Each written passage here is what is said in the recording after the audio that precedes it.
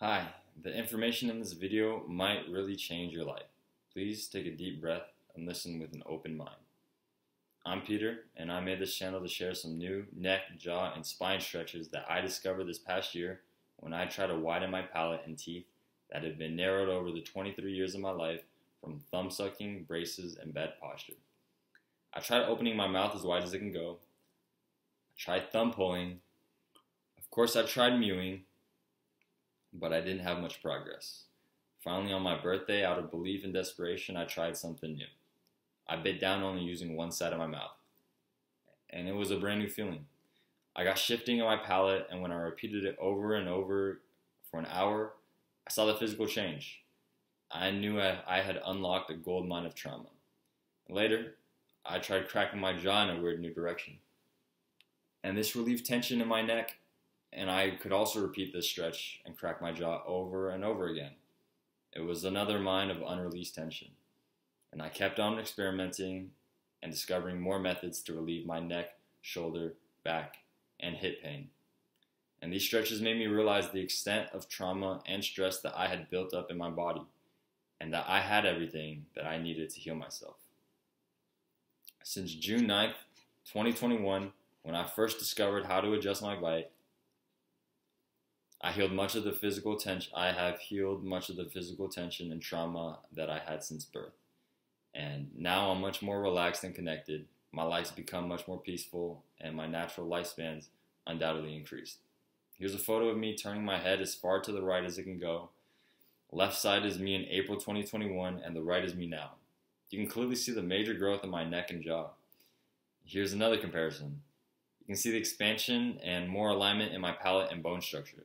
The back molars on my lower jaw used to be so slanted and misaligned, but my bite has evened out now. The rapid growth that I made in a year at age 23 made me question our society's understanding of dentistry and wisdom teeth removal, orthodontics and braces, and many surgeons, even our understanding of our human body and puberty. I realized much of what we had been taught about our health may have been false. So, postural healing can improve appearance, but the health benefits are unimaginable. Cracking joints untwists, aligns, connects, and strengthens the entire body: bones, muscles, organs, tissues, veins, nerves, and all bodily systems. As posture improves, flexibility and balance improves. You feel more ambidextrous. Your nerve connections and sensitivity will improve. Your breath will naturally deepen. Hearing, circulation, and digestion will all improve, just to name a few things. And these new stretches and joint cracking techniques were key to my healing, but it really started when I stopped running from the pain and started listening to my body. Pain and stress I felt my entire life was my body communicating, telling me to slow down, to relax, and heal. When I started to do these stretches and push my jaw out a bit, I immediately felt relief, and I finally realized how to respond to the tension. And instead of the normal dry popping, cracking sounds, it was a softer cracking sound with less air being released, but with more tendon and tissue movement. And I kept twisting my head, I kept doing my one-sided bites, and kept releasing tension built up in my neck, jaw, and my palate. And it really feels like my head was screwed on too tight. It really feels like I really understand what they're saying now. And I'm unlocking thousands and thousands of cracks just in my spine, hips, neck, and jaw. Nearly everyone has joints to crack and tension to release, especially when many are slowly weakening while at work, working 40 hours a week where it's really difficult to be conscious about posture and breath. I really think we all have greater physical potential and greater health in store for us. To reach it, we need to understand balance and be aware of our weight on our feet, our everyday stances. So our center of weight can be on the left, center, or right side of where the center of weight of our body should be when we stand straight. Basically, if we're leaning left, or if we're balanced, or if we're leaning right. So we have a left stance where the weight's on our left side of our body, it's on our left heel and our right forefoot, and our right hip and shoulders ahead of our left. Our head is turned and tilted to the left, and this stretches our right side. And then we have a right stance where our weight's on our right side of our body, on our right heel, our left forefoot, and our left hip and shoulders ahead of our right. our head is turned and tilted to the right, and this stretches our left side. And then we have a balanced stance where our weight's evenly distributed and our neck and jaw and head are straight. So balanced people can stand in all three stances, left, neutral, right, for as long and as comfortable as they would like. But many people can only stand in one stance. That's the right stance. Because without awareness, many are just stuck in the same stance, kind of like one-track minds that our society is encouraging. Just like 90% of people in our world are right-handed. Many things in our society are just made for right-handed people. So many left-handed people are also stuck in right stance. And we can tell because when we bite down, our left molars don't properly align. The upper palate is recessed and it's inside of where our lower jaw is. And because our bite's not proper, we can't bite down on our left side properly. We also can't stand on our left heel properly because the true back of our left heel is too compressed into the left side, and there's too much on the side of our body for us to really stand on our true left side. So the imbalance between our left and our right is too large, so the neutral stance, the balanced stance, is too difficult to balance. So we're stuck in pretty much right stance. But being in the best left stance that one can be still aligns their body as it's recalibrating the muscle memory. And you can see here the imbalance is the left side being taller, being stretched, and in front of the shorter and compressed right side. Because most parents aren't balanced, many people and children may have never felt balance in their bodies for as long as they can remember. So to improve balance and posture, one must increase the mobility and strength, mainly in their legs, hips, spine, lungs, neck, and jaw. That's the whole body pretty much. But everyone knows that stretching and exercising can increase your body's mobility and strength, but it's capped if you never unlock your joints. This is the forgotten key to physical health. Your hips, spine, chest, neck, and jaw are all designed to withstand mountains of stress. So over time, they build up and they need to be cracked and unlocked. And you can crack them by yourself with the techniques that I discovered. Even though these techniques may have given me life-changing benefits, I understand that these are only my experiences and may not be the same for everyone. When you crack your joints, stretch, or exercise, you're at risk of hurting yourself. The ideas and opinions expressed in this video are my perspectives formed from my experiences. By performing any exercises, you are performing them at your own risk. I will not be responsible or liable for any injury or harm you sustain as a result of my videos or information shared. The information provided is not intended to be a substitute for professional medical advice, diagnosis, or treatment. That said, the most pain I ever felt in this healing journey has been minor. It's been some sharp pain in my temporomandibular joint for an instant when my bite was too misaligned. I just needed to do my palate realignment exercises, and it was better. Or when my calves and feet muscles were cramping from shifting and aligning overnight, I just needed to stand and stretch them, and the cramp went away. So to try or not is your decision and your responsibility. To start aligning the body, begin with our core and our lungs. We need to breathe deeper.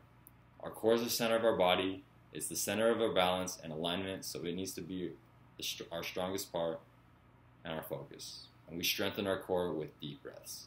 Each deep breath you take strengthens your muscle and your memory of slowing your breath and oxygen intake. So each deep breath you take improves your breathing ability. And likewise, each shallow breath you take weakens your muscles and reduces your breathing ability. So to take a deep breath, first, completely exhale by sucking in your abs to push out all the air from your lungs. And hold while your lungs are completely devoid of air for as long as you like. And then inhale fully.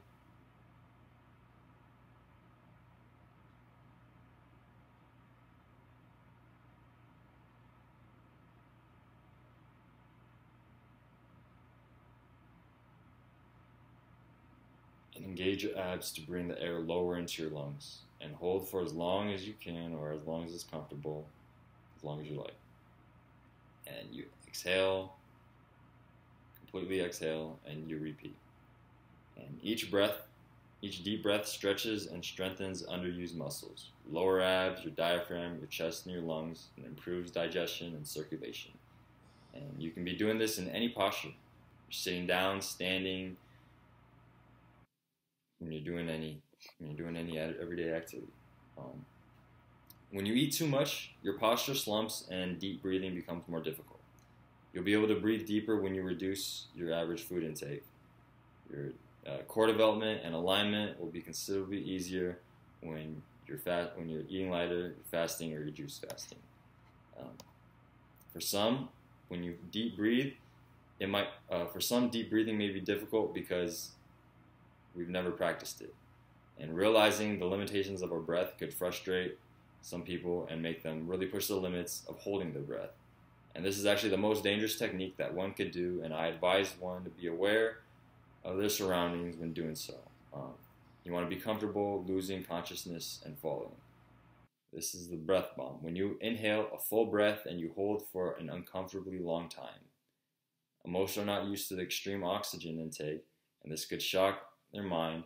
You could lose consciousness briefly and get extremely lightheaded for a moment. You'll feel light, free, full of love for a few seconds, and then regain consciousness. And in this time, you may remember some previous trauma and realize this feeling, this love that you've always had within yourself. And if you fall, you won't really feel much. Just be careful that there's nothing dangerous to fall on around you. When our breath is deep, our hips, abs, and spine joints are much more mobile and crackable. So now we can start cracking our joints, starting with our hips and lower spine. Throwback breathing. So we're going to do throwback breathing. And this is where we stand straight with our feet parallel, and we lean our core and our chest backwards, and we flex. And if we need more stability, we can flex our glutes and our legs to hold ourselves up straight. But you wanna engage your core to help yourself. And if you need, you can put your hands on your glutes or thighs for extra stability. So you want to put weight onto the left side of your body, onto your left heel, and you want to squeeze your left hip behind your right hip, and you want to twist your right hip forward. You want to bring and roll your right hip forward. That's the twisting motion. And you want to feel the tension in your spine and your hips as you roll. You'll feel the tension maybe in the center of your spine, maybe on the left side. And you just want to keep on rolling and pushing your hips past the tension, and you should hear popping and cracking. And you just keep going back and forth. And there will kind of be two waves of the cracking. As you take your full exhale, as you take your full breath, your stomach will expand, and you'll be able to reach and crack joints that you normally aren't able to. And then when you fully exhale, you'll also be able to get a second wave of joint cracking. So you can continue rolling, continue cracking as long as you like, but after a while, tension may build up in your lower back from the pops adjusting your posture. And what you want to do is kneel on the ground, and you want to get ready to bend over into child's pose. And as you do, you want to flex your lower abs and bring your lower abs high, and bring your lower abs higher as you bend over, and you should feel popping in your spine, in your lower spine, maybe your upper spine, possibly your head and your neck. And the next breathing and the next method is, and this is just wonderful. This is just what you need. Once you are able to crack your hips, you'll realize just how much more mobility, how much more flexibility you have, how much more connected your body feels, just the circulation, the feeling, the balance, the alignment. Yeah, it'll really even out, and you'll really feel much better. And this is just the first cracking technique. So the next one is a great stretching and realigning of the spine after you sleep or you sit for a while. You'll need a pull-up bar. And this is the standing hang hip twist, where you stand underneath a pull-up bar and you hold on to it. With your feet planted, you lean your chest and your hips forward. You pull your hips and spine up from your tailbone. You're going to squeeze your left hip behind and twist your right hip forward, just like you're doing on throwback breathing. And you're going to roll and get cracks and pops. And as you do so, you want to stretch the back of your neck and lean your head back so that you're fully stretching your spine. And when your spine's fully stretched, it's much easier for your posture to align and for you to get pops and cracks in your spine. And after a while, tension may build up in your lower back again. Remember to do child's pose. And a slightly quicker and advanced way to crack your hips and your lower spine is the Spinal-Hip Wiggle. And this is kind of, if you've seen the flossing dance move, this is pretty much that, where you lean your core and your head back, you engage your abs, and you have your right arm in front of you and your left arm behind you. You're going to squeeze your left hip behind and twist your right hip forward, doing the same hip rolling motion that you were doing the past 2 exercises, and you're going to keep wiggling this right hip ahead of your left through the arms in tension. And it's like the flossing dance move, but you only do it to your left side over and over. And you'll just continue to get 2 waves of cracks as you inhale and exhale. And after a while, tension may build in your lower back. Remember to do a child's pose. Right. When we unlock our lower spine and our hips, our body is gonna untwist and open up a lot of underused muscles in our legs and abs, which will be tight and need to be stretched out so that the rest of our body can properly open up. So we need to stretch our legs after we unlock our hips and our lower spine. So our feet, ankles, calves, and thighs are going to be tight. Once our body untwists, we need to stretch our thighs and our abductors. And I really like the butterfly stretch. It stretches your thighs, your stomach, and your neck. So after we unlock our hips and our legs, our upper body will also begin to shift, and now we can start stretching. And now our neck and head stretches will really be effective. So we can do atlas stretching, and these are pretty much common neck stretches that everyone knows, but I call them atlas stretching because it's stretching the atlas vertebra, which is the top vertebra of our spine that connects to our head. So we can stretch it. We can do a left-sided stretch where we place our hand on the top of our head and we pull it to the right so that we feel stretching on the left. And we may have some cracking. And when we stretch it to the right, we will pull it to the left. And we'll feel the stretch on the right side. And there may be cracking.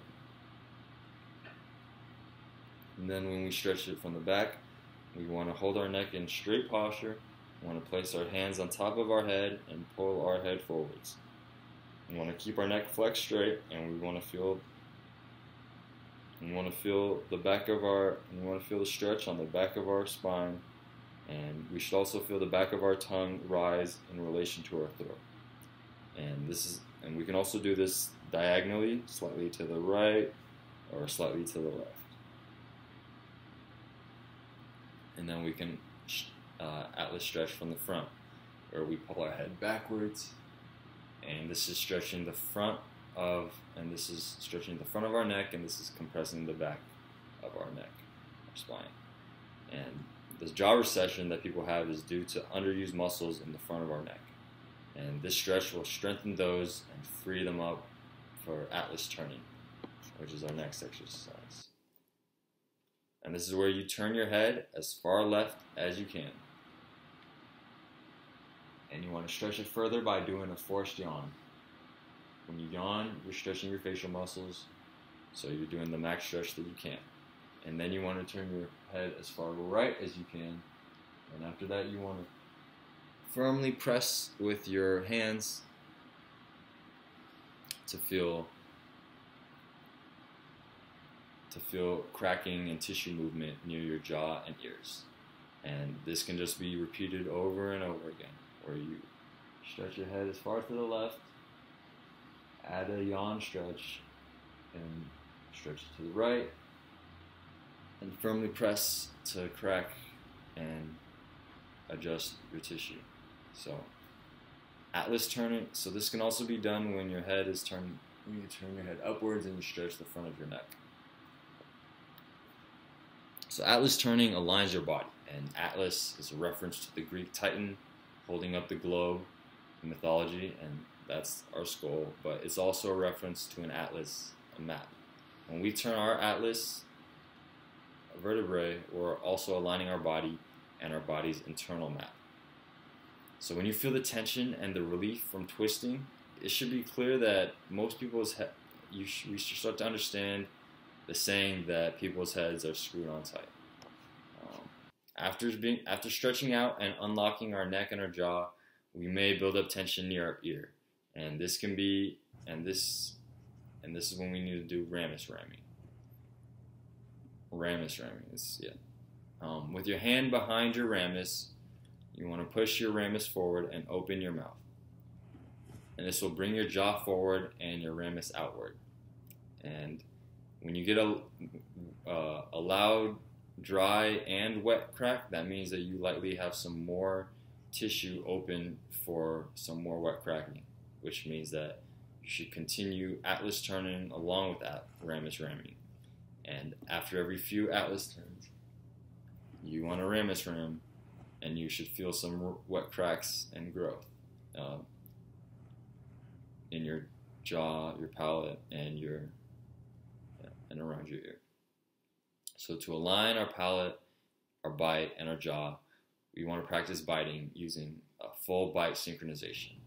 And this is where our left palate bites as far outside of our lower left jaw, and our right palate bites inside the lower left jaw, the lower right jaw. So you're going to bite down from the left to the right in a wave-like motion. And the left palate and the right lower jaw will open outwards every time we do this motion.